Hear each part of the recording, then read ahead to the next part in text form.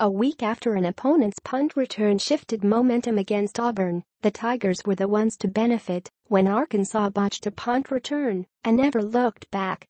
Leading 10-3 with less than 6 minutes to go in the half, Auburn had to punt from its own 22-yard line and Arkansas was set to take over with its best field position of the game. Aidan Marshall's punt went 39 yards, but Arkansas's Henre Toliver could not handle it, and Tigers linebacker Darrell Williams recovered the ball at the Arkansas 41. 7 plays later, Kerryon Johnson scored, and number 21 Auburn took complete command from there in a 52-20 blowout of Arkansas at Reynolds Razorback Stadium on Saturday. The punt return was the turning point of the game, and the first career fumble recovery for Williams, who had 6 tackles and returned to punt coverage after he said he wasn't on the unit last week.